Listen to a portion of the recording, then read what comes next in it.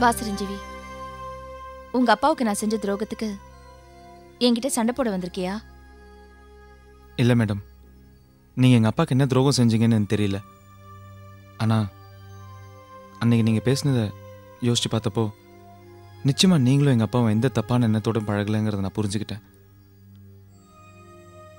நான் உங்களை ரொம்ப தப்பாக புரிஞ்சுக்கிட்டேன். அன்னைக்கு நான் பேசினதுக்கு மன்னிப்பு கேட்டு போலன்னு தான் நான் இப்போ வந்தேன். ஆனால் எங்கள் அப்பாவுக்கு ஏதோ துரோகம் செஞ்சுட்டு தான் சொல்கிறீங்க. அதான் மேடம் எனக்கு எதுவுமே புரியல. எங்களோட நட்பு புனிதமானதுதான் சிரஞ்சீவி. ஆனா அதுல ஒரு சின்ன சுயநலமும் இருந்தது. ராமச்சந்திரன் என் அக்காவோட புருஷன். அவரோட 3 குழந்தைங்களையும் ஏன் குழந்தைங்களா என் தோள் மேல சுமந்து காப்பாத்தணும்னு நான் ரொம்ப ஆசைப்பட்டுதான் அவரை தேட ஆரம்பிச்சேன். அப்பதான் தெரிஞ்சது வித்யாசாகரும் ராமச்சந்திரனை தேடிட்டு இருக்காருன்னு. அதனால நான் வித்யா கூட பழக ஆரம்பிச்சேன். வித்யாவுக்கு முன்னாடியே நான் ராமச்சந்திரனை கண்டுபிடிச்சிட்டேன். ஆனா உங்க அப்பாவுக்கு நான் செஞ்ச துரோகம் என்ன தெரியுமா? ராமச்சந்திரன் சம்பந்தப்பட்ட கேஸ் ஃபைல்ல இருந்த முக்கியமான பேப்பர்ஸை நான் தான் எரிச்சிட்டேன். ஆனா நான் இது செஞ்சதுக்கு ஒரு காரணம் இருக்கு. ராமச்சந்திரனும் மாட்டிக்க கூடாது, வித்யாசாகரும் கொலைக்காரனா மாறக்கூடாது, உங்க அப்பாவும் அம்மாவும் சேர்ந்து சந்தோஷமா வாழணும். இதெல்லாம் மனசுல வச்சுக்கிட்டு தான்ப்பா நான் இது செஞ்சேன். நான் உங்களை என்னமோ நினைச்சேன் மேடம். ஆனால் நீங்கள் ரொம்ப உயர்ந்துட்டீங்க. இதே மனப்போராட்டத்தோடு தான் நானும் இங்கே வந்தேன். நான் நினச்ச மாதிரியே நீங்கள் சொல்லிட்டீங்க. அதுக்காக தான் மேடம் நான் சித்ராவை துரத்தி லவ் பண்ணேன். தெரிஞ்சோ தெரியாமலோ இப்போ சித்ரா எல்லாமே என்னால் வாழ முடியாது. ஆனால் எங்கள் அம்மா இந்த கல்யாணம் நடக்காதுன்னு சொல்லிட்டாங்க. மேடம், இந்த கல்யாணம் நடந்தால் தான் ராமச்சந்திரனையும் காப்பாற்ற முடியும், எங்கள் அம்மா அப்பாவையும் ஒன்று சேர்க்க முடியும்னு சொல்லி நான் வந்துட்டேன் மேடம். ஆனால் இது எப்படின்னு தான் தெரியல. இதுக்கு மேலே என்னால் சித்ரா கிட்ட கெஞ்சிட்டு இருக்க முடியாது. சித்ராக்கு என் மேலே கொஞ்சமாவது காதல் இருந்தால் தான் நான் அவளுக்கு தாலி கட்ட முடியும். இல்லாட்டி அவளை ஃபோர்ஸ் பண்ணி கட்டாயத்தாலையும் கட்ட முடியாது. இதெல்லாம் எப்படி நடக்க போகுதுன்னு தான் தெரியல. நீங்கள் தான் மேடம் எனக்கு எப்படியாச்சும் ஒரு வழி சொல்லணும். இதுல அவசரப்பட்டு எந்த முடிவுக்கும் வர முடியாது. நிறைய யோசிக்க வேண்டியது இருக்கு. ஆனா ஒண்ணு மட்டும் என்னால நிச்சயமா சொல்ல முடியும். சித்ரா என் பொண்ணு மாதிரி. அவளை எப்படியாவது கன்வின்ஸ் பண்ணி உன் கையால தாலி அவ கழுத்துல ஏற வைக்க வேண்டியது என் பொறுப்பு. மேடம், உங்களுக்கு எப்படி நன்றி சொல்றதுன்னு தெரியல மேடம். இந்த நன்றிய கல்யாணம் முடிஞ்சதுக்கு அப்புறம் சொல்லு. அப்ப நான் வரேன் மேடம்.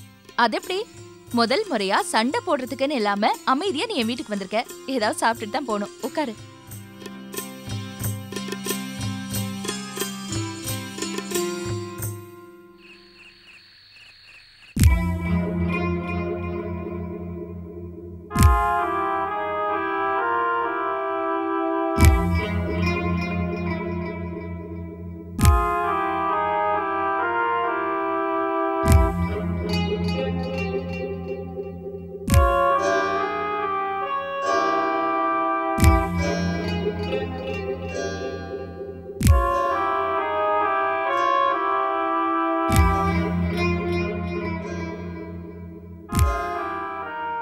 அஞ்சலை அஞ்சலை என்ன அஞ்சலை டல்லா உட்காந்துருக்க? ஒன்றும் இல்லை, கம்ப்யூட்டர் கிளாஸுக்கு போன சித்ரா குட்டி இன்னும் வரல, அதான் ஒரே கவலையாகுது. வழக்கமாக எத்தனை மணிக்கு வருவா? 6 மணிக்கெலாம் வந்துடும். அப்படி இல்லைங்காட்டி ஒரு ஃபோன் போட்டு சொல்லிடும். எப்படி 8 மணிக்குள்ளே வந்துடும் சார். மணி 9 ஆயிடுச்சே. அதான் ஒரே கவலையாக இருக்குது. தப்பெல்லாம் உன் மேலே தான் சார். எனக்கு தெரியாமல் அவளை நீ அஸ்வினி வீட்டு கூட்டிகிட்டு போனல, இன்றைக்கும் அஸ்வினி வீட்டுக்கு தான் போயிருப்பா. ஃபோன் போட்டுக்களு. அங்கேயும் ஃபோன் போட்டு கேட்டேன், வரலையாம். ஜெயஸ்ரீ வீட்டுக்கு அங்கேயும் வரலையாம் சார். இப்போ எங்கே போயிருப்பா? அதானே எனக்கும் தெரியல.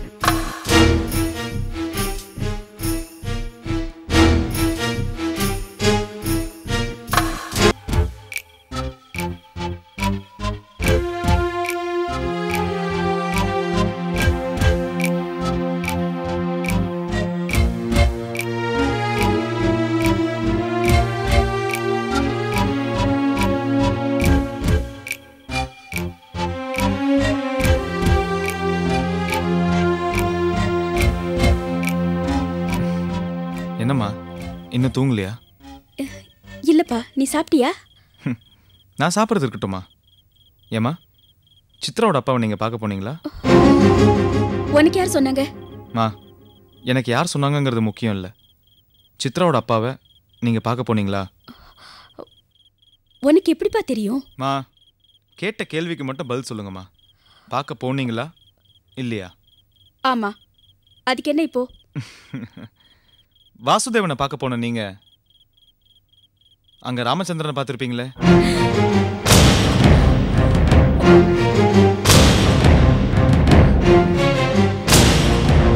இதே அதிர்ச்சி தான் உங்களுக்கு அங்கேயும் வந்திருக்கும் இல்ல? ராமச்சந்திரனை பார்த்ததும் அப்பாவை ஏமாத்திட்டு போன கொலைகாரன் இவன் தான் உங்களுக்கு தெரிஞ்சிருக்கும் இல்லம்மா?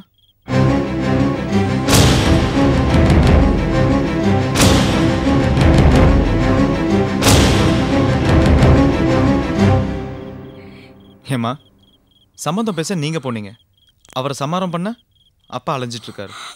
இவங்க 2 பேரும் ஒருத்தர் சந்திச்சா என்ன ஆகும்னு பயப்படுறீங்க?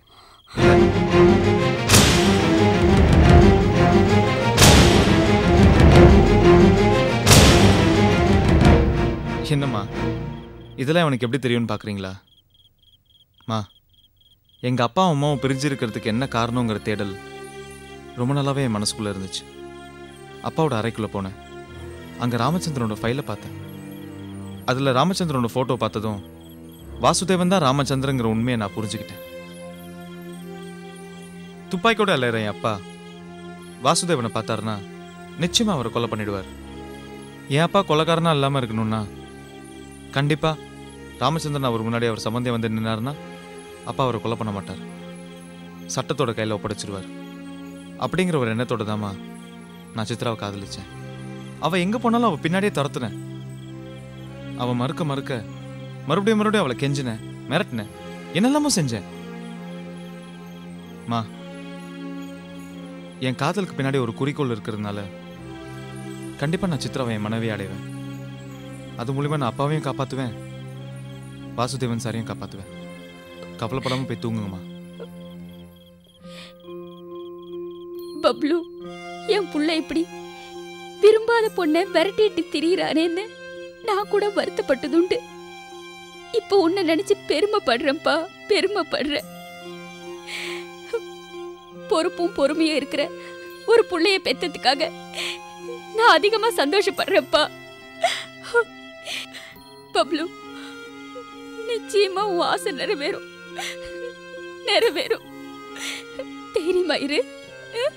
சரிம்மா, நீங்க கவலைப்படாம போய் தூங்குங்க. போங்க. நான் இருக்கேம்மா, போங்க.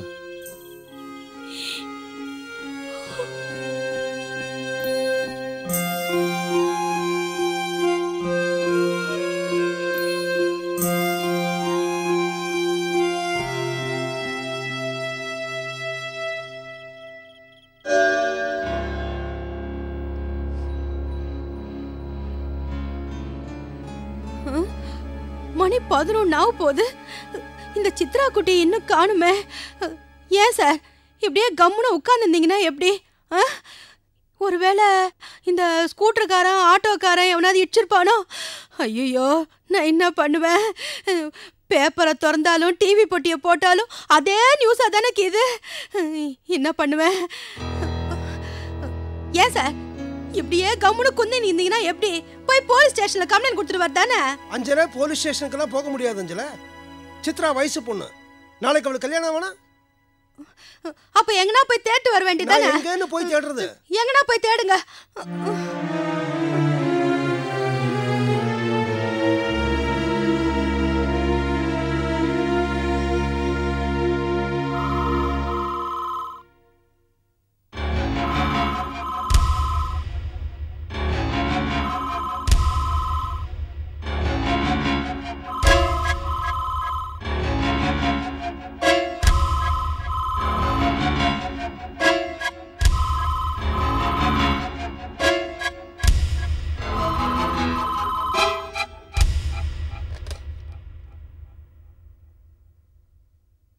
ஹலோ.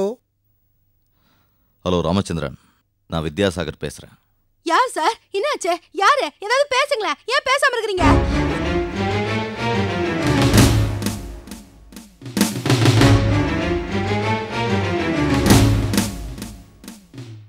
நேரம் கெட்ட நேரத்தில் ஃபோன் பண்ணுறதுக்கு மன்னிக்கணும். உங்கள் நேரம் கெட்டு போகிறதுக்கு காரணமே நான் தான். நீங்கள் அங்கங்கே ஃபோன் போட்டு உங்கள் பொண்ணை காணும்னு சொல்லி உங்கள் பொண்ணு பேரை கெடுத்துடக்கூடாது பாருங்க. அதுக்காகத்தான் அக்கறையோட உங்களுக்கு ஃபோன் பண்ணுறேன். சித்ரா இப்போ எங்கே இருக்கா? அவசரப்படாத ராமச்சந்திரன், இது கேள்வி நேரம் இல்லை, பதில் சொல்கிற நேரம். பதிலுக்கு பதில் சொல்கிற நேரம்.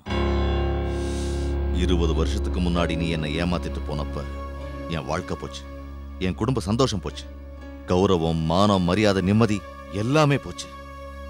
ஆனா உன்னை ஏமாத்தி உன் பொண்ணை இங்க கொண்டு வந்தப்ப அவளுக்கு ஒன்னே ஒண்ணுதான் போச்சு.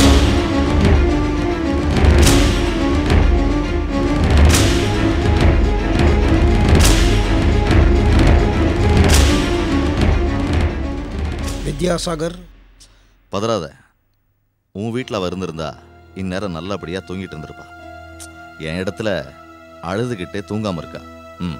அவளுக்கு தூக்கம் மட்டும்தான் போச்சுன்னு சொல்ல வந்தேன். மற்றபடி உன் ஸ்தானத்துல இருந்து காட்ட வேண்டிய பாசம், பரிவு, பாதுகாப்பு இது எல்லாத்தையும் நான் அவளுக்கு கொடுத்துட்ருக்கேன். 20 வருஷமான தவிப்பு எப்படி இருக்கும்னு இப்போவாது உனக்கு புரியுதா?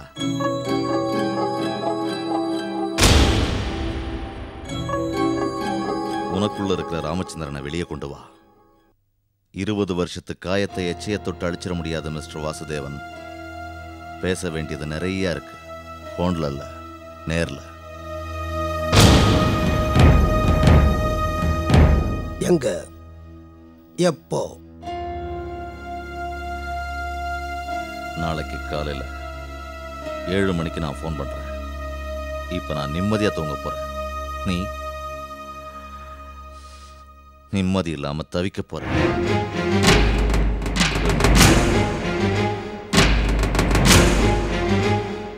என்ன சார்? என்ன சங்கதி? என்னாச்சு சார்? சொல்லுங்க சார். போய் படுத்துக்க அஞ்சலை. என்ன சங்கதின்னு சொல்லுங்களேன். போய் படுத்துக்க.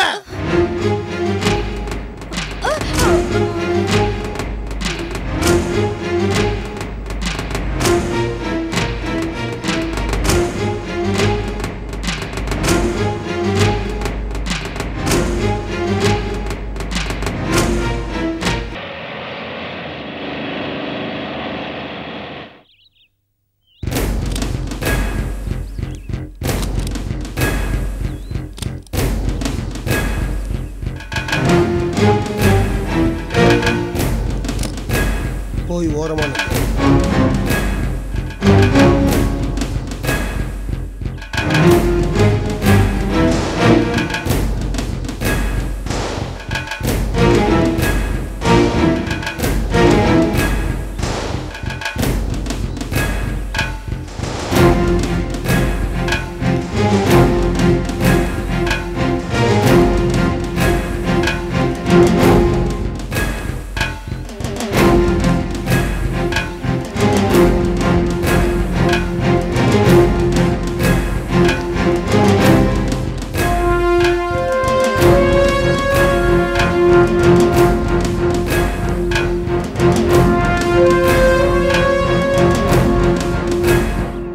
ராமச்சந்திரன். ஓ சாரி மிஸ்டர் வாசுதேவன். உங்களுக்கு டென்ஷன் கொடுத்ததுக்கு நான் ரொம்ப வருத்தப்படுறேன். தான் ஆடாட்டாலும் தான் சதையாடுன்னு சொல்லுவாங்க. வாசுதேவனுக்கு சதை ஆடிருச்சு. நீங்கள் உங்கள் பொண்ணு மேலே ரொம்ப தான் பாசம் வச்சுருக்கீங்க. I appreciate you.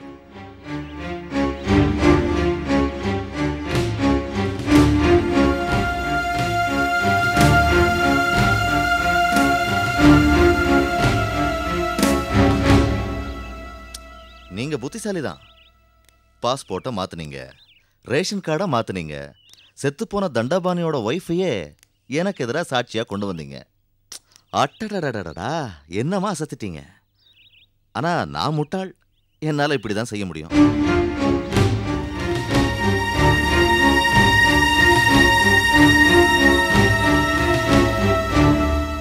ஒருத்தர்கிட்ட இருந்து உண்மையை வரவழைக்கணும்னா எங்களுக்கு 4 வழிதான் தெரியும். சாம, தான, வேத, தண்டம். இது தண்டம், கடத்தல்.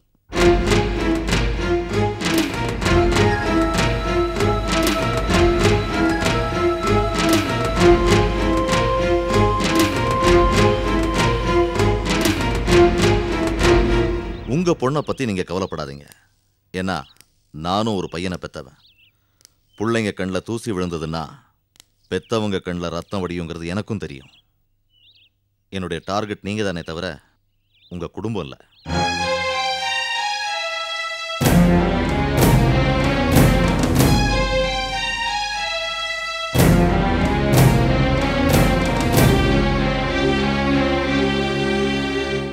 ஹலோ,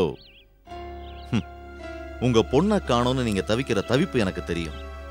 அதே மாதிரி தானே 20 வருஷமா இந்த ராமச்சந்திரனை தேடி நானும் தவிச்சிருப்பேன். இப்ப கண்டுபிடிச்ச உடனே நான் ராமச்சந்திரன் இல்ல வாசுதேவன் சொல்லும் போது எனக்கு எவ்வளோ கோபம் வரும்.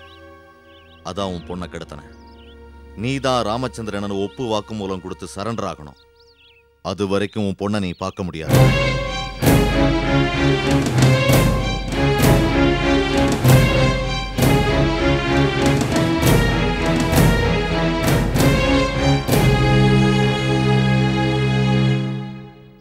மிஸ்டர் ராமச்சந்திரன், நீங்க லேட் பண்றதுனால எனக்கு இந்த நஷ்டமும் இல்லை. கஷ்டம் உங்களுக்கு தான். உங்க பொண்ணோட நிலைமையை பத்தி கொஞ்சம் யோசிச்சு பாருங்க. ஏற்கனவே ஒரு ராத்திரி வெளியில தங்கியிருக்கா. இன்னும் 24 மணி நேரம் போச்சுன்னா இன்னொரு ராத்திரி ஆயிடும். 2 ராத்திரி உங்க பொண்ணு உங்க வீட்டுல இல்லைன்னு இதோ இப்ப வந்திருக்கானே உங்க டிரைவருக்கு தெரிஞ்சா கூட போதும். உங்க பொண்ணோட பேர் கெட்டு போயிடும். கல்யாணமாக வேண்டிய பொண்ணு சார், கொஞ்சம் யோசிங்க.